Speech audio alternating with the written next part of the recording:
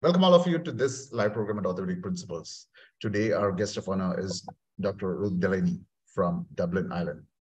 Dr. Delaney is a consultant orthopedic surgeon specializing in shoulder surgery and also an associate clinical professor at the University College in Dublin, Ireland.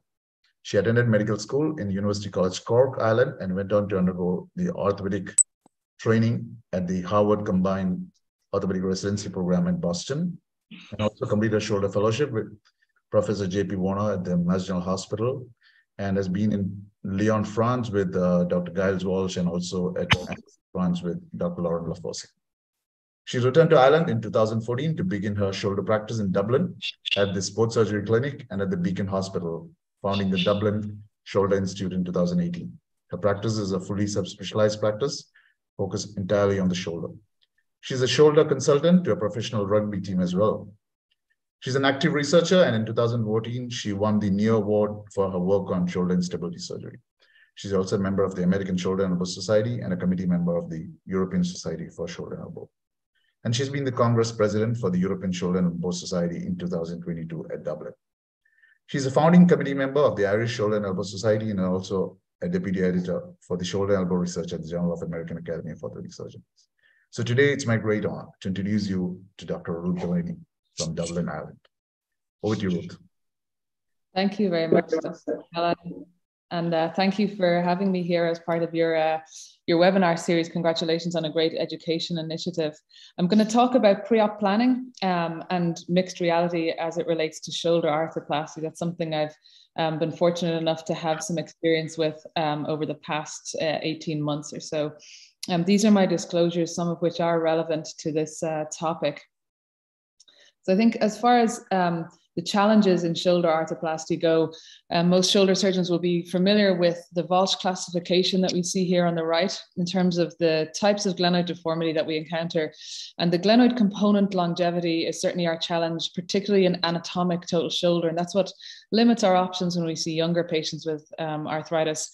And so the glenoid morphology as it relates to potential loosening and failure and instability of our glenoid component is something that's really important for us to understand. And choosing the best option for an individual patient is something that we're becoming more sophisticated at thanks to 3D planning, in particular anatomic versus reverse for a given deformity, and then of course many options within both of those two categories. So what is pre-op planning? I think every surgeon pre-op plans to a certain extent. Like, we all spend time thinking about a case before we do it. We make a decision for the patient about what we're going to do, and we look at the patient's imaging. And then we've got the more sophisticated tools that have come in the past few years in terms of software planning programs and the add-ons that come with those. And so I think it's a natural progression for any surgeon to go from thinking about a case and looking at imaging and sort of mentally planning to actually getting some help with that in terms of software and other more sophisticated tools. So I think these days there are very few shoulder surgeons in the world who would do a shoulder arthroplasty without getting a CT scan first. And then built on top of your CT, you can look at 3D planning. Out of your 3D planning, you can then look at things that help your execution, a patient-specific instrumentation guide. Some companies offer navigation tools, and ultimately all of that building towards a successful arthroplasty. So at any point, you can jump off of that continuum, right? But why would you? I think the more that you can be accurate for your patients, the better. And then some surgeons don't like to pre-op plan. Okay, there are some people who still feel that, well, listen, it doesn't make any difference. I can do just as good a job without it. So when you ask one of the masters, what about this? Okay, what about surgeons who don't plan? And here's what Gilles Walch had to say on that topic. Well, they do what we used to do 30 years ago, meaning that they do a good job. They do operate perfectly the patient, of course, the best they can with their experience, with their knowledge, and they are not aware exactly about angulation, about the orientation of the prosthesis. So they do what we used to do. If we operate then based on our knowledge and experience, is my knowledge and experience the same as everyone else's? Probably not. We're all different. And then is that enough? Is knowledge and experience on its own enough? I can eliminate that wide variation in knowledge and experience by using a consistent planning process. So why do we want to plan? Why do we want to get better? One of the main reasons is so that we optimize the implant position. And we know that this is worth doing because if you look at the literature, you'll see that glenoid components placed in neutral version versus 15 degrees retroverted will do better. When you place that component in a retroverted position, there will be earlier edge loading and you'll have increased contact pressures because of that decreased contact area with a more retroverted component. So if you're getting that eccentric wear, that may lead to earlier failure of your glenoid component. And so optimizing implant position is one part of why we plan. And I think, you know, when you, depending on which software program you use, it'll look a little bit different on the user interface, but they're all going to show you measurements like the glenoid retroversion, the inclination, the posterior humeral subluxation. These are important aspects of the shoulder to understand. And we probably only had limited understanding of them when we looked at them in 2 dimensions. And when we were trying to manually measure these things at maybe 3 or 4 points, instead of allowing a software program to measure many, many points.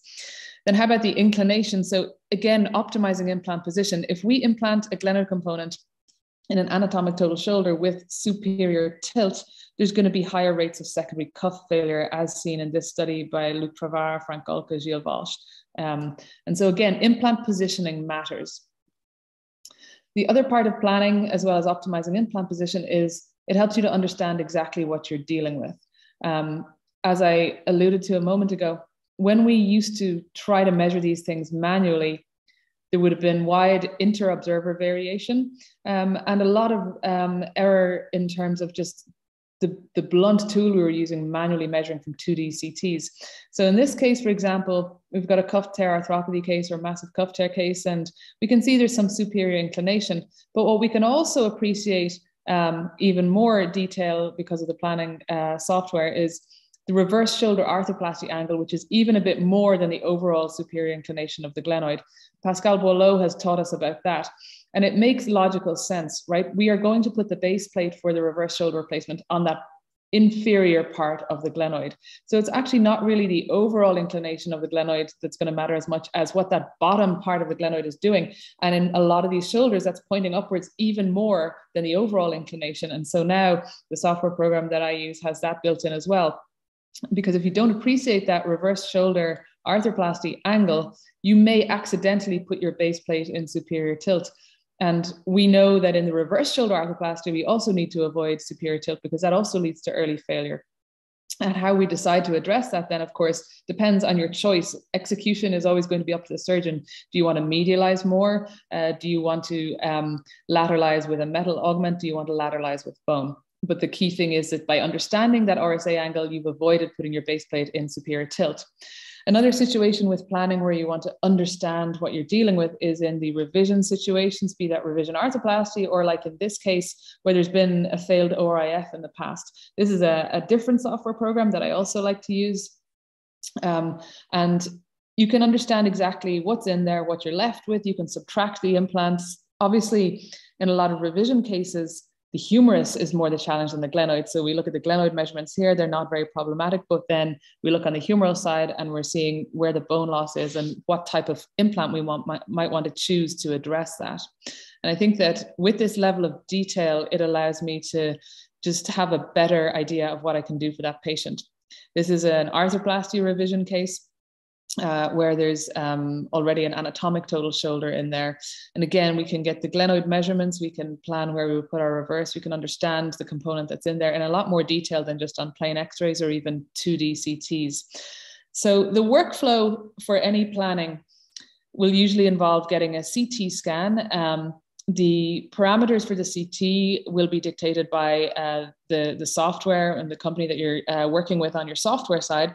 But typically, it's not that different to a standard shoulder CT, only that you must include the body, the entire body of the scapula.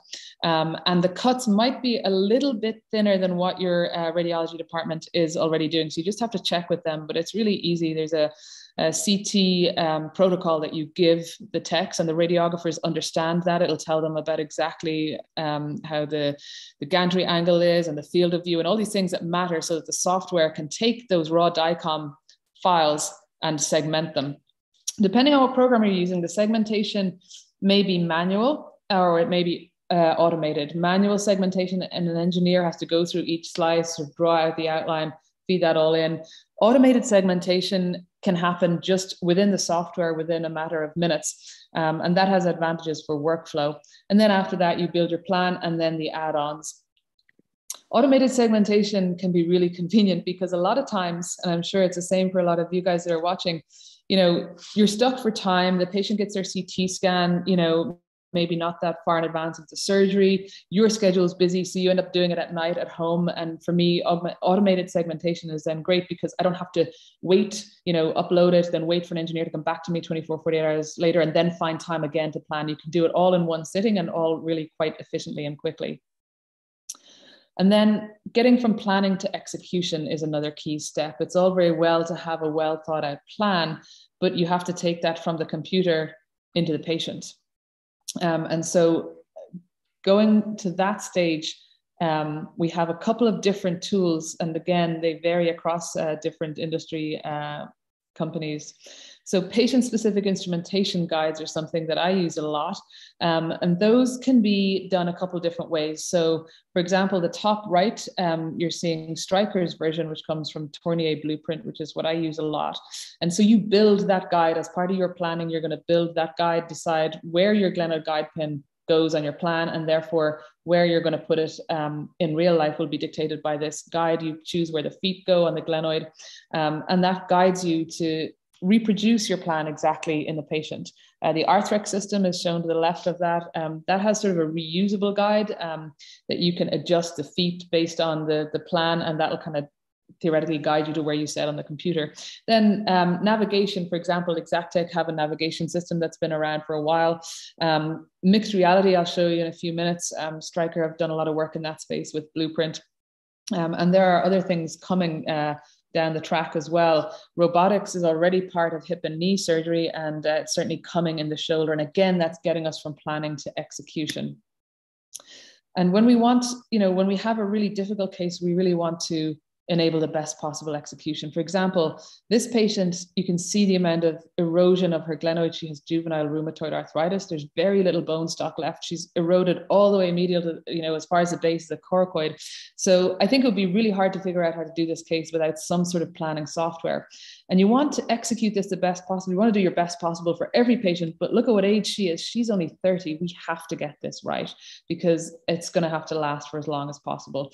Unfortunately, she had already exhausted conservative measures, was having terrible pain and poor function. So there was really nothing else to do except consider arthroplasty for her. That's the coronal view of her shoulder. And so in a case like this, the planning really comes into its own. But what I would say is that if you only use pre-op planning on these really difficult cases, you're going to struggle more because you're not used to the interface, you're not used to the tricks and the ease of use of the planning. So I think you should probably plan for all your cases. And then when it comes to the difficult ones where the advantage is really large in planning, you're not just breaking it out for the first time and trying to figure out the program. And I think that's really kind of the most efficient way to use it. So for her case, I spent a long time planning it. I plan every case, and some easy primary cases might only take a couple of minutes. But for her case, I really had to spend a lot of time understanding her shoulder and finding where we could actually fit the components, because there was so little bone that it was actually really hard to find the one spot down the pike, down the middle of her glenoid vault where we could actually fit the post of the base plate that we had to work with at the time. And so I think when you get to a complex case, it will tend to take you that bit longer. We decided we were going to use bone to deal with her deformity. So we're going to bone graft. And this planning program allows us to calculate a custom bone graft so we know what the graft roughly should look like, what kind of shape we're looking for. Obviously, there's a little bit of wiggle room. There's a bit of adjustment. The graft is going to compress behind the base plate. We want to do that. We want to get it to heal, and it'll conform a little bit to the bone. But it's nice to have an idea of how thick of a graft you want to take. So what we're looking at doing here is a bio-RSA. We can plan the trajectory of our screws, see what sort of screw length we're going to get through the base plate. And there's a lot that we can figure out that we maybe didn't think about before we had planning. We can look at a theoretic range of motion. I think you have to be a little bit careful with this because it's not going to be your true range of motion for a number of reasons. The obvious things are that the scapula is fixed in this model. And if you look under fluoroscopy at a patient, you know, abducting or flexing their shoulder, be it with or without an arthroplasty in there, that scapula, of course, is going to move as well. And so your bony impingement may not happen as early as this tells you with a fixed scapula. The other thing is that this doesn't take into account your soft tissue. And that's the thing with particularly a reverse. I mean, the software will let you plan anything you want to plan. But you have to, as a surgeon, remember that you're dealing with length tension relationships of the deltoid, of any remaining cuff, and of course of the brachial plexus. So there's a limit to how much in real life you can lateralize or lengthen. And you have to be conscious of that when you're making your plan and comparing your plans. But it's nonetheless useful to compare different options. And this particular software allows you to save 3 different plans and compare them side by side in terms of how much you've distalized, how much you've lateralized, what the theoretic range of motion within those constraints that I just mentioned would be for each one versus the other. So you can see, okay, maybe not the absolute numbers are true, but yes, with this plan, all else being equal, my flexion might be better, my extension might be better, my external rotation. And I like to look at extension and external rotation, especially because I think those are relevant in terms of avoiding notching.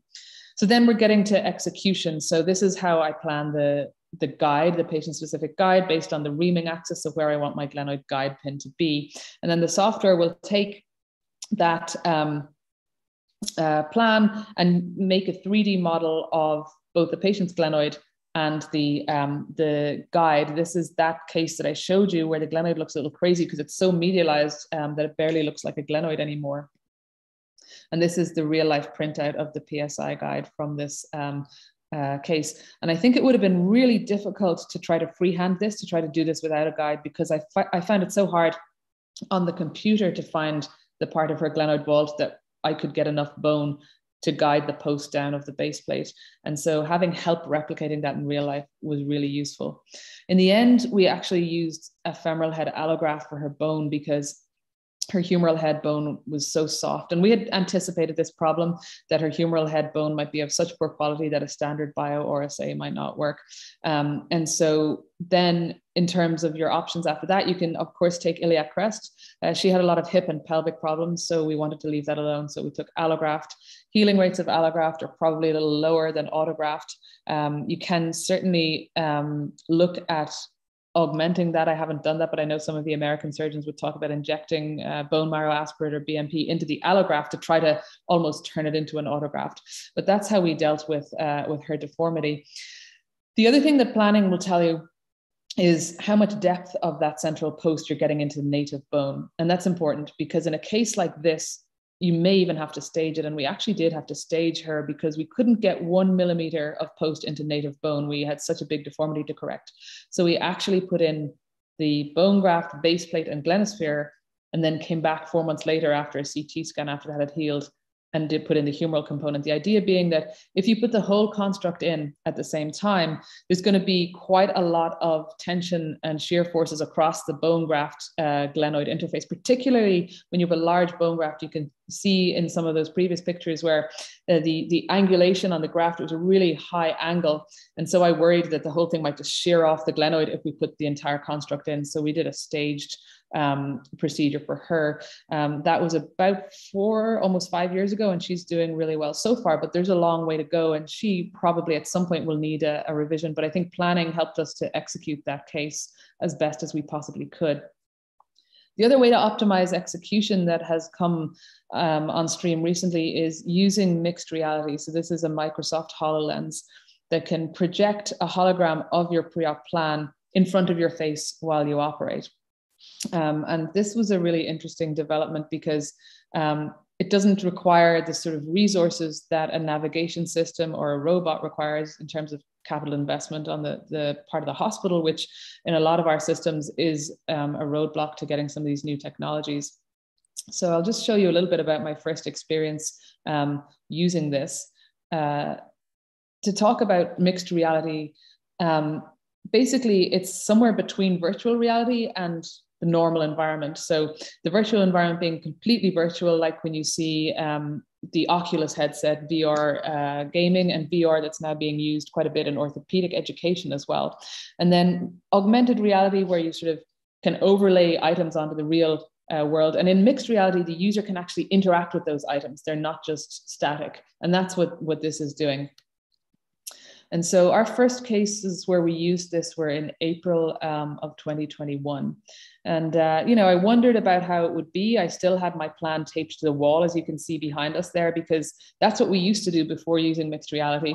And, I think you always have to sort of be ready for technical issues, technology to fail, or just something kind of physical and ergonomic if you're not comfortable with the headset on your head.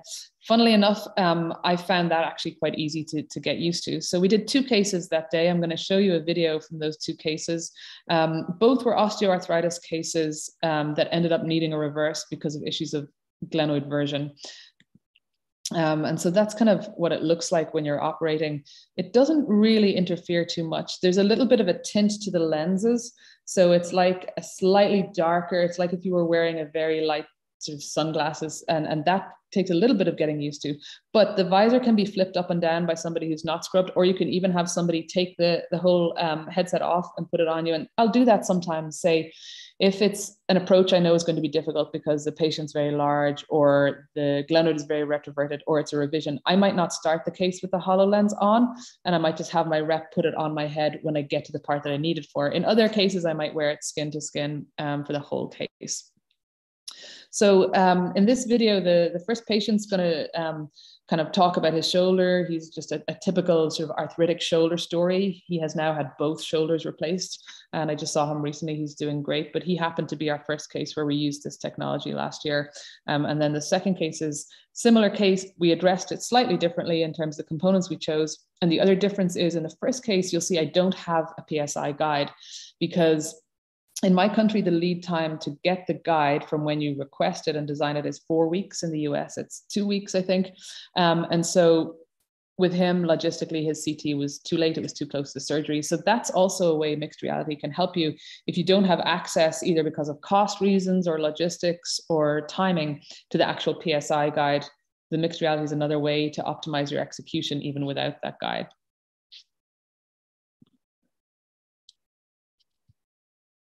A big problem with my 2 shoulders. So Mr. Delaney said, after trying the injections and physio, that the only solution was to get rid of the arthritis was a shoulder replacement. Well, the big problem at the minute is the pain. It keeps me awake at night and it's very uncomfortable. But like, I've been a sportsman all my life. I row. I've been rowing since I was 14, still rowing with masters, and I play golf. And when Ruth told me I had to have this operation, she said to me, you'll be able to go back to your rowing and your golf. And that made it all worthwhile then. But when she told me then that everybody up here was excited about this new procedure, it made me excited then, because I felt, well, this is something special and I'm glad to be involved in it. So for his case, I'm going to use a bio-RSA to deal with his glenoid retroversion. So I'm looking at first at my humerus. I'm going to do the humeral cut.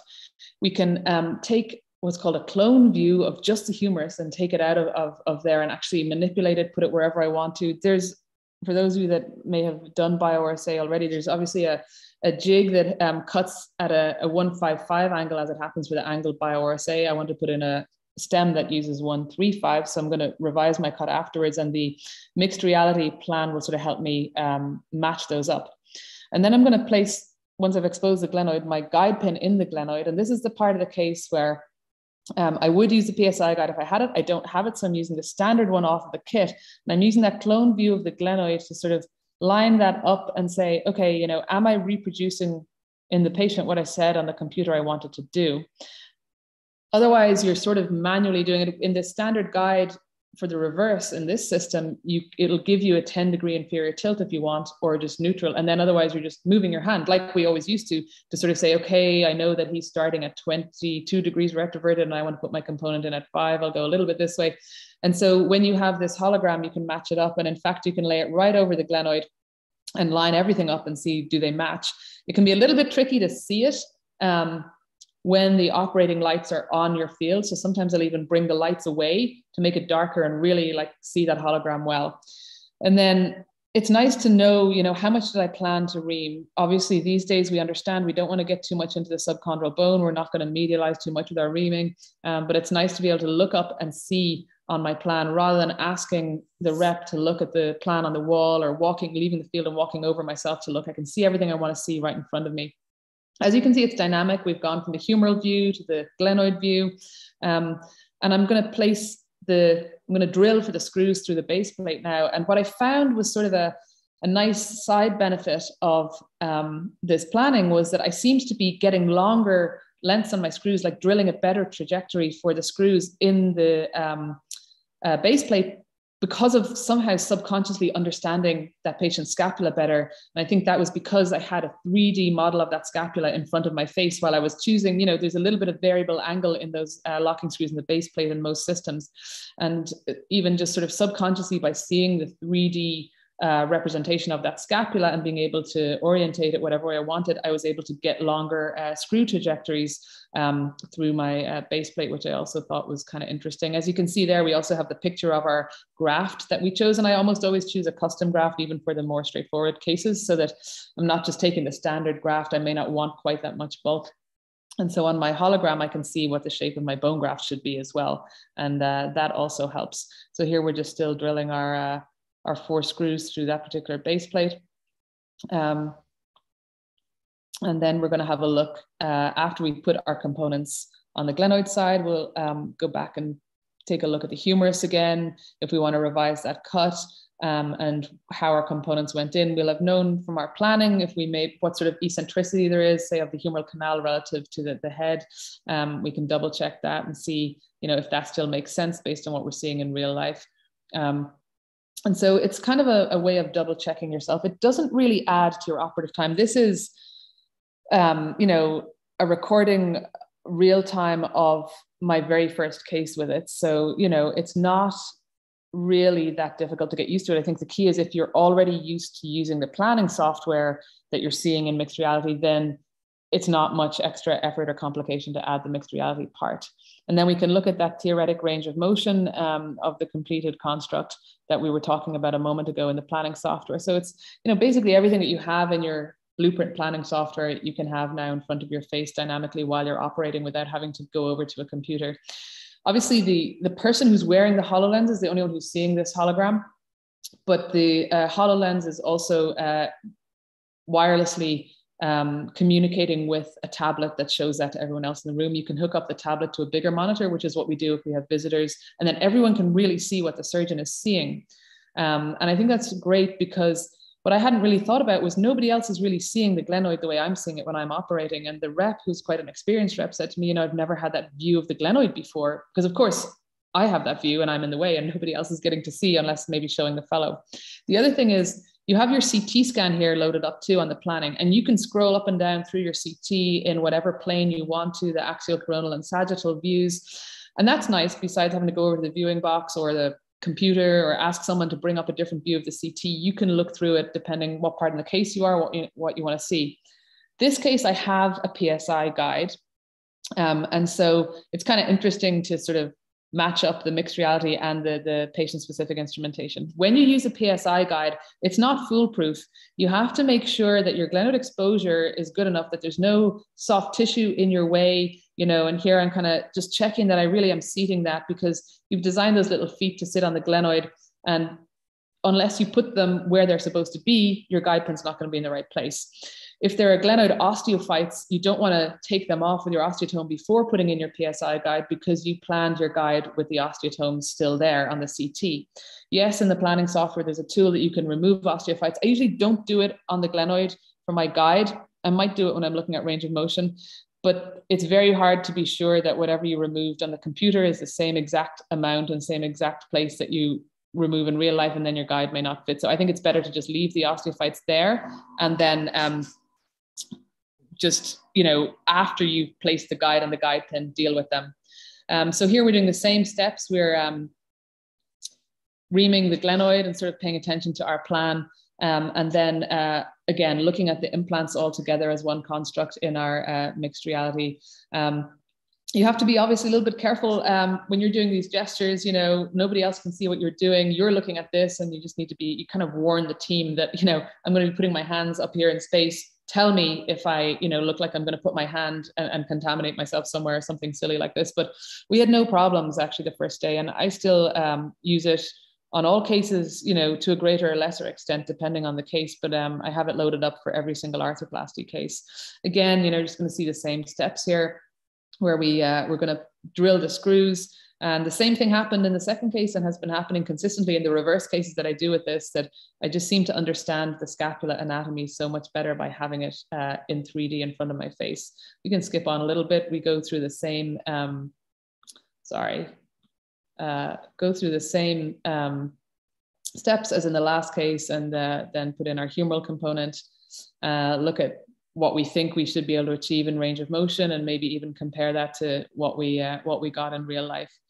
So those are just the sort of different interface screens that you can have, but it's all based on the software that for me was very familiar from having planned my cases over the last number of years. I was lucky as a fellow that halfway through my fellowship year, I got to see the prototype of the blueprint software. The Glenesis program was Giles Walch, and then with JP Warner. So I've kind of, to an extent, grown up with the planning a little bit, but certainly the beginning of my fellowship, we didn't have this, and we were using the Friedman line and 2D measurements. So it's been a good timing for me to sort of see the evolution.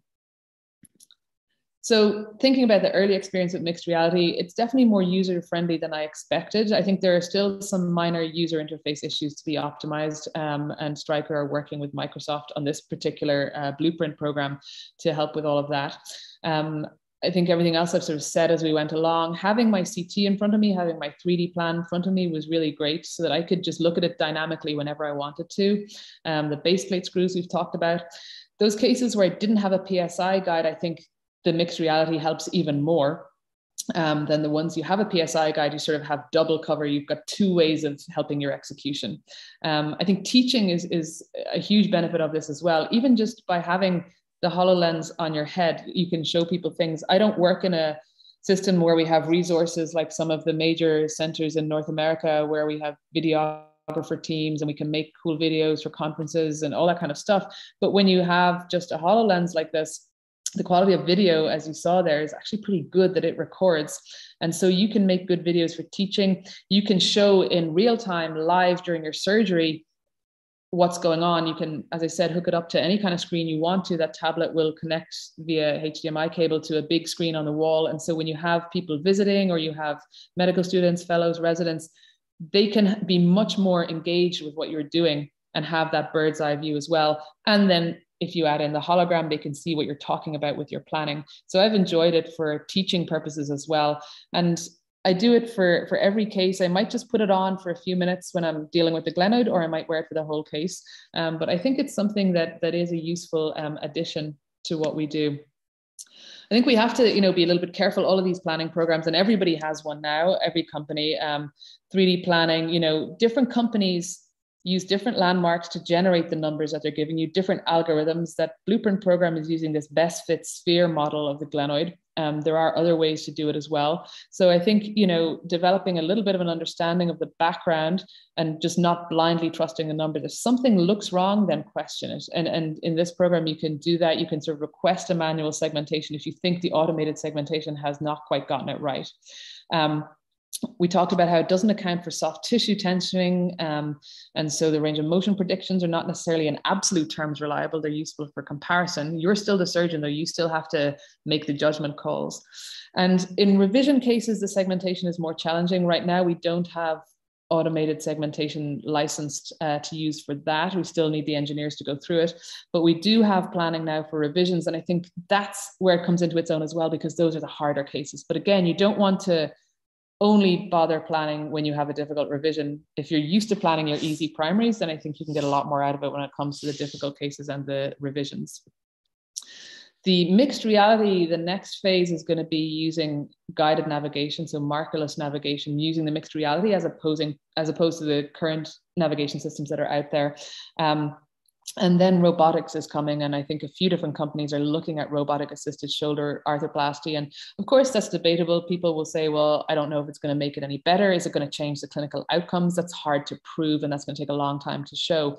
And it may be that it's only a subset of cases that it improves things in. The more difficult cases, we've all been there when we've had really challenging glenoid exposures and really difficult to get that straight shot, to get the reamer in. So maybe that robot's going to be able to help us to machine the glenoid in a way that we don't have to be able to reach in there. But we're always the ones who are driving it. We're always the ones as surgeons who are making the decision. The robot isn't going to completely take away our jobs yet. And ultimately, in all of these new technologies, we want to never forget the human being on the receiving end, the person attached to the shoulder. And that's kind of what we're here for, is to do our best possible job for that person. So thank you very much. It's been a pleasure to talk to you about this a little bit today. Thank you, Ruth, for the wonderful presentation. Ruth, you can stop sharing, actually. Perfect. Thank you, Ruth, for the great presentation, and congratulations for the cutting-edge work that you do at the Dublin Shoulder Institute. Thank you.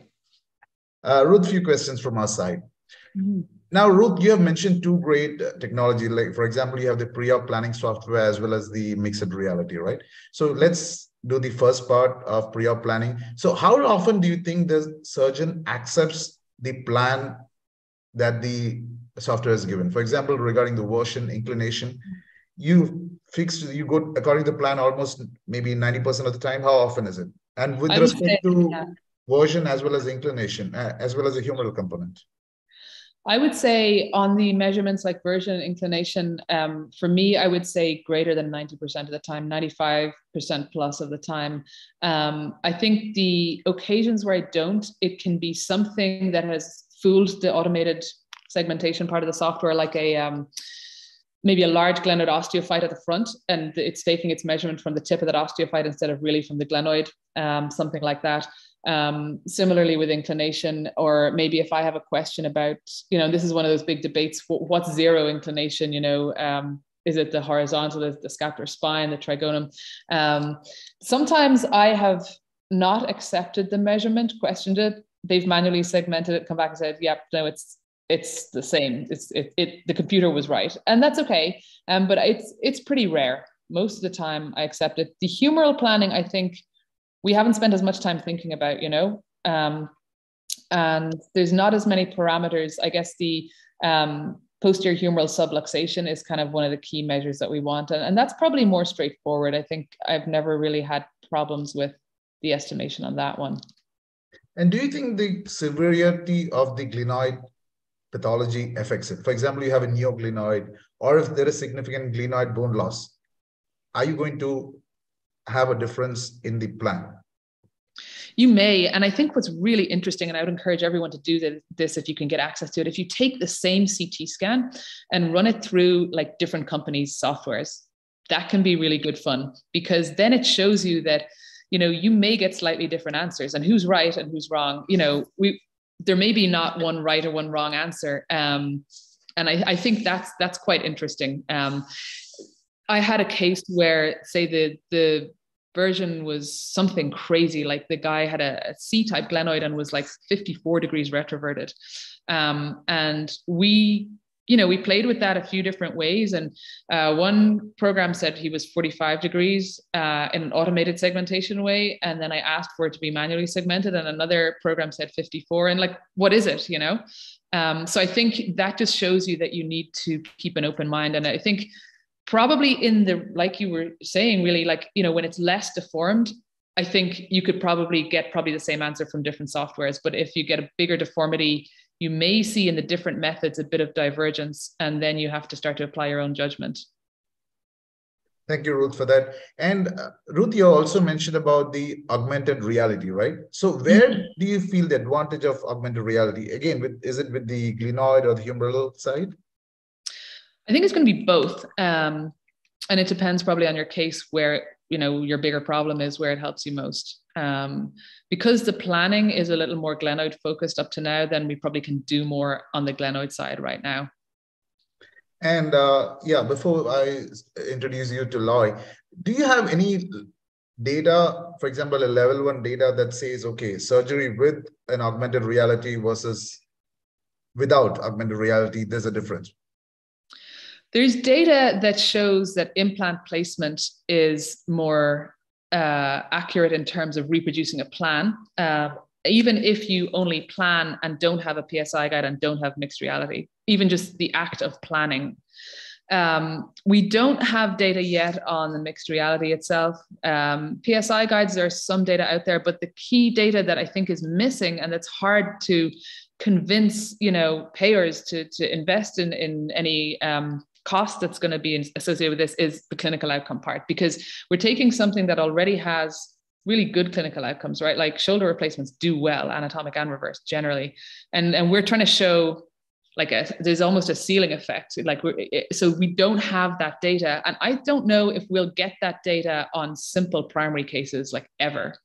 I think where we may get it is your 40-year-old, 45-year-old that you have to put an anatomic shoulder in, that, maybe you won't have to revise them, or they'll last 20 or 30 years instead of 15 years, but that's going to take us all those years to prove. So I think that it's going to take us a number of years to be able to show a difference in clinical outcome. And that's really what matters.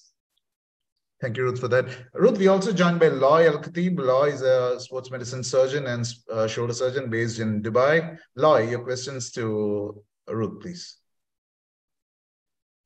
Ruth, you need to unmute first, please. Sorry, Loy. Yep. Thanks, Ruth. Thanks for joining us today. We'll go to questions. When you're in doubt regarding the glenoid parameters, the glenoid version, superior inclination, do you think using the plain X-rays, the axial and coronal views to measure these parameters is a reliable method, or that plain X-rays will overestimate the parameters? What do you think about that? I think it's very difficult on X-ray. I think it depends on the quality of your X-rays. If it's a true AP of the joint, if you have a really good axial or axillary lateral view. But I think X-rays for me, I don't think I can really get a good idea of them. CT scan in 2D with manual measurements, that's what we used to do, right? So we would take the Friedman method, the Friedman line down the body of the scapula, measure the glenoid face relative to it. And you were supposed to, the way that Friedman described it was, I guess, take the level of cut, because remember, you can, scroll up and down anywhere. So again, depending where you choose to measure, you're going to get different numbers. But his method was the tip of the coracoid and the 4 slices immediately below that. I think if you don't have a planning software, you have to make some attempt at understanding the version. And I think you shouldn't do that without a CT. So for me, plain X-rays for me, plain X-rays are not going to do it. Okay. And for the scapular need, at least 8, as far as I know, is 8 centimeter of scapular length, more at least 50% of the scapular height, just to get the correct parameters. You mean for the CT or for where? For the CT. Yeah, I think each program will have a little bit of a different protocol, but they're all similar. And it's what my understanding is, you've got to have the entire scapular body, and your cuts usually need to be 1 millimeter or maybe at most 1.25 millimeters, depending on the program. Yeah. So regarding that case, I realized that you are depending on the bio-RSA and you are avoiding the metallic augmented. Is there any reason behind that? Yeah, I think that's a good debate to have, because that's something we talked about for that case. That case came from another surgeon who asked me to come help her with it. And, she had looked at, okay, should we get a custom implant? Or, at that time, we didn't have as many augmented baseplate options as we have now. My thinking with that patient was that because she was young, if we did it with metal, then whenever we have to do a revision, which, let's face it, we probably will have to revise her at some point in her life and in our professional lifetimes, then we'll still be left with the same problem we started out with if we take a big metal component, put it in there, and then have to take it out. So for her, I was hoping that we could rebuild a glenoid. And you'll have people who argue, well, we don't think that the allograft really heals or it resorbs. I've revised a case where the patient fell and dislocated and kind of displaced her base plate, and I had done a bio-RSA, and I went back in and the bone had healed. It's anecdotal. So that was the idea, that, you know, we just wanted her to have bone and maybe have a better glenoid to deal with next time we come back. If you're, I think, not dealing with that sort of unusual situation of a very young patient and longevity and revision concerns, George Athwal has shown this past year that there's no difference. That, you know, if you lateralize with metal or with bone, there's no difference in a radiostereometric study in terms of component migration, and there's no difference in terms of clinical outcomes. The other thing that comes into it, and this was an issue for us up until we've gotten it changed a little bit, the cost of the augmented base plate. So I'm not talking about the custom ones. Those obviously can be really, really expensive. Yeah, like the normal, like off the shelf augments, for us until recently, they cost a lot more than the standard base plate. So the bone is free. So that's the other aspect. And now Stryker they're not on the market on general release yet, but they have custom base plates, which are sort of an in-between, right? They're not the huge custom implants like a VRS or something that cost a lot, but they are like the custom bone graft that I was showing you. It's the same thing except in metal. So you get a base plate that's all one piece, but the back of it's customized to your patient. Probably going to be a little more expensive than a standard augment, but it's another way to do it. So I think whether you're philosophically wanting to have bone in there versus happy to have metal in there, and whether you have cost constraints, that's probably what comes into it. Okay, thanks a lot. I think that's for the two questions that have been asked so far. Do you have more questions here? Yeah, that's it, Lloyd. Thank you, Ruth, once again for the brilliant presentation. And let me congratulate you once again for this amazing work that you do at the Dublin Shoulder Institute. And I'm sure this talk is going to benefit a lot of people all over the world. Thank you, Ruth, once again. Thank you, Lloyd. Thank you. Thanks, sir. Thanks, guys. Bye-bye. Bye-bye. Cheers. Bye. Take Cheers. care. Thank you. Bye-bye.